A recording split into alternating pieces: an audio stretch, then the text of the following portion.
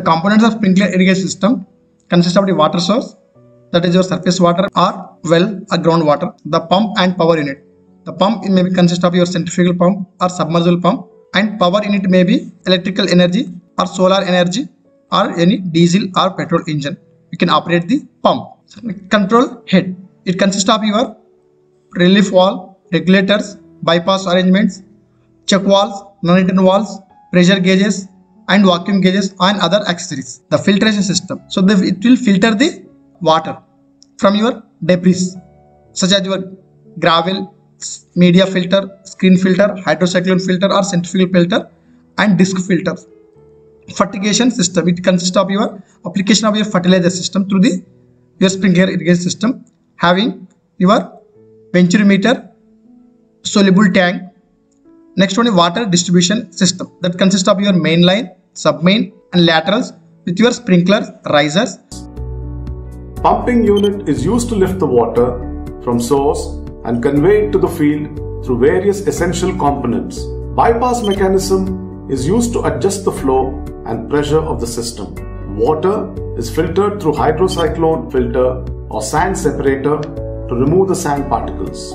Sand filter traps the vegetative matter and algae. Fertilizer tank is used to inject the fertilizer into the irrigation line. Screen filter removes the fine particles like silt and clay particles. Air release valve removes the air, vacuum from the pipeline. By the network of main line, sub-main line and laterals, water is distributed uniformly over the field. The laterals are spaced as per the crop geometry and water is distributed uniformly. So here water source, as I told you, that may be surface water or groundwater. Pumping unit. So normally this pump will help to create the pressure and distributing the water from your source to field.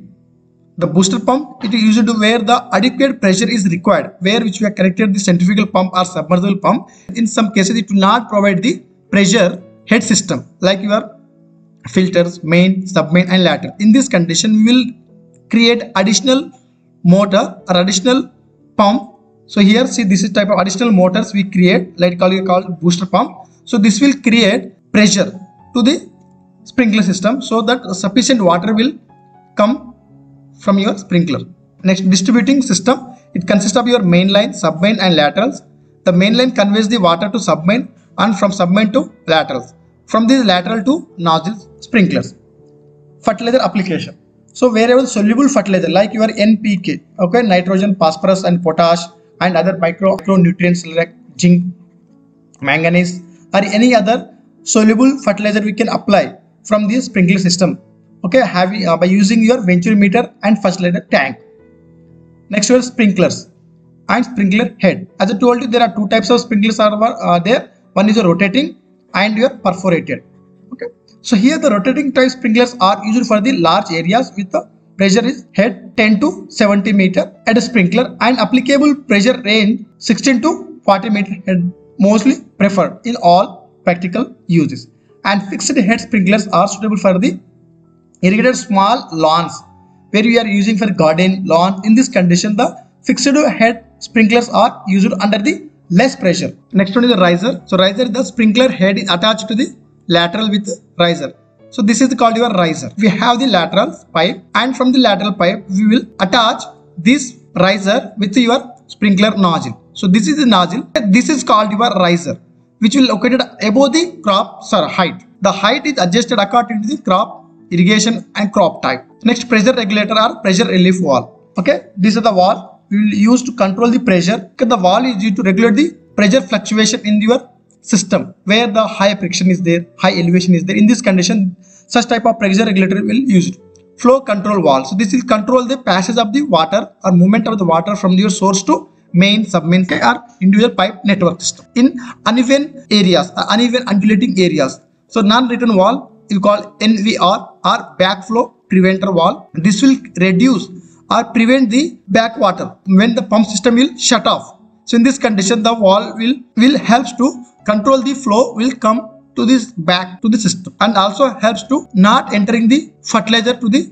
water source. Next, vacuum release valve. This is used to introduce the air to the pipe whenever the vacuum is created.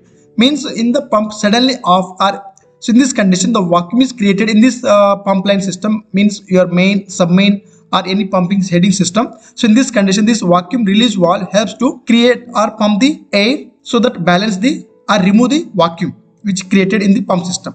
Next one, air release or relief valve. So the valve is installed at the higher elevation points, must be used to remove the unwanted air bubbles or unwanted air in the system. Which systems help to increase the pressure of system above the atmospheric pressure, so beyond the working pressure. Next one, takeoff valve. So this is your takeoff valve. This is used to control the pressure in the lateral line. This is mostly used to control the pressure in the lateral side. Next one, pressure gauge. It helps to measure the atmospheric pressure. Okay, what is the pressure in the system, operating pressure of your system. And vacuum gauge, it will measure the negative pressure. Negative pressure is created in the system, so which were the lower than the or below the atmospheric pressure. Next, water meter. It helps to total flow of water from your source to surface sprinkler system. So that is will helps to measure the volume of water delivered to the pipe to the installed system. Debris screen. So this is your debris screen. So this will helps to remove the unwanted material, unwanted sand particle, dust particle, anything when we are using surface water, so that it will helps to avoid the clogging of your nozzles. So that is a major use of your debris screen.